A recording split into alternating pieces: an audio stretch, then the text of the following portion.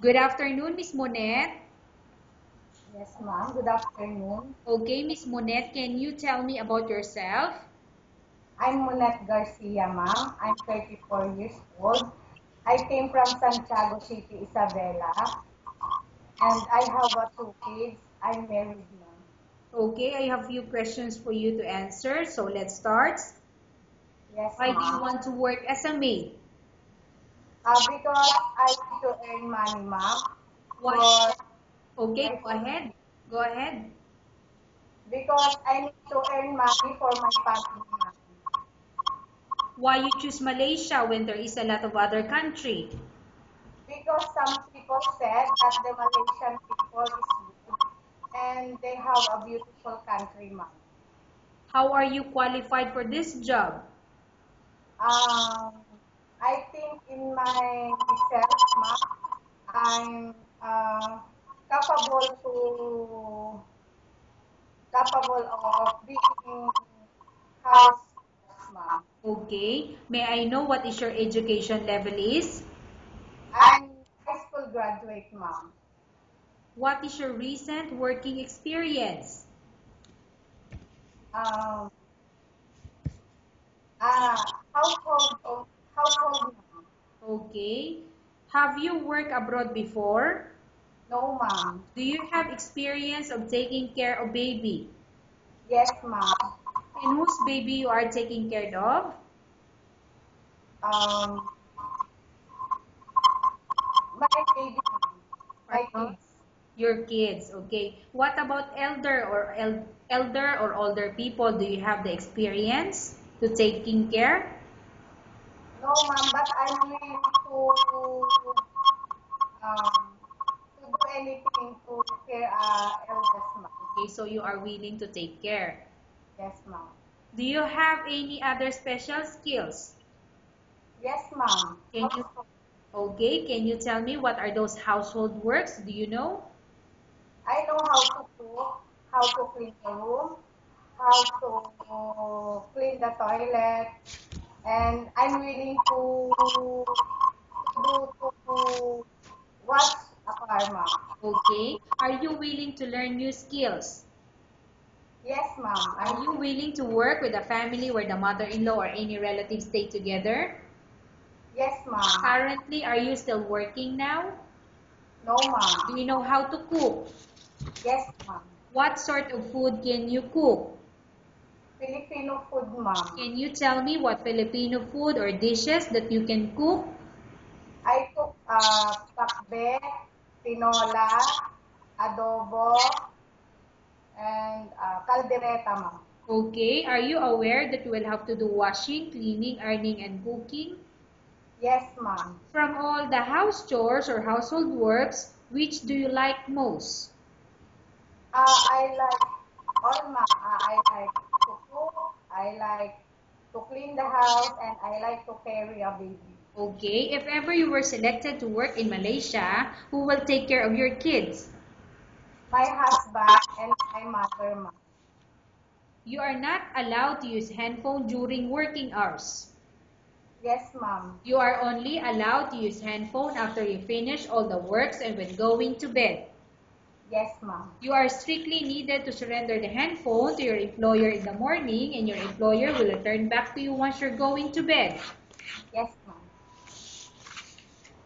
If ever your employer finds out that you're abusing your handphone and it's affected your work performance, your employer will confiscate your handphone and you're not allowed to hold it anymore.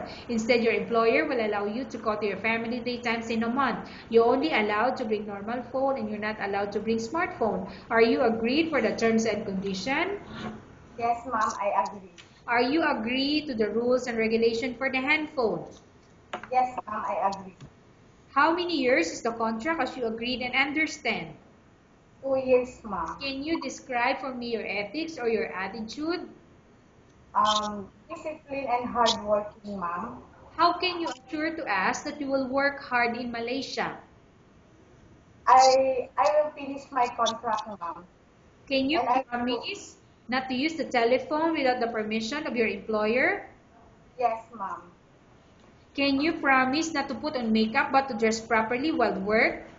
Yes, ma'am. Can you promise not to invite friends or relatives without the consent of your employer? Yes, ma'am. Can you promise not to ask for advance salary from your employer under any circumstances? Yes, ma'am. Do you really understand of the rules and regulation of the agency? Yes, ma'am. Do you pay any placement fee for you to come to Malaysia to work as a maid? No, ma'am. Do you have any history of sickness, example breast cancer or any other illness? No, ma'am. Do you suffer from any skin diseases, allergy or physical defect? No, ma'am. Have you suffered from any serious illness? No, ma'am. Do you smoke? No, ma'am. Have you undergone any operation or surgery? No, ma'am. Are you medically fit? Yes, ma'am. Are you in any medication? No, ma'am. Are you allergic with any food? No, ma'am. Are you prepared to work for the employer of any race? Yes, ma'am. Are you prepared to eat the type of food taken by your employer? Yes, ma'am. Are you afraid of being left alone in the house? No, ma'am. Are you afraid of dogs or other pets? No, ma'am. Can you promise to work according to instruction from your employer? Yes, ma'am. Do you have any immediate family working in Malaysia? No, ma'am. Okay. Miss Monette, we have finished our question section. Let's go to case study. I have a case study for you and I want you to answer me truthfully. Upon arrival in Malaysia within 6 months, if ever any of your family members pass away, what will you do? Will you continue to work till finish your contract or you will go back? I will continue my work, ma'am, to finish my contract. Tell us about yourself and why do you want to work in Malaysia as domestic helper? Uh, I'm Monet Antonio. I just want to work in Malaysia because I need to give because I need what do you call this one? Go ahead, To, Miss Monette. Go ahead. What do you want to tell? sorry, because I want to help my family, especially to the education of my kids, ma'am. Okay, Miss Monette, what do you want to tell to your employer who watching your video? Ma'am, thank you. If you choose me, ma'am, I promise to give my best to do my job, and I will be honest to you, and I promise that I will be finish my contract to you, ma'am. Okay, thank you very much, Miss Monette. We will update your agency if there's any selection made by the employer.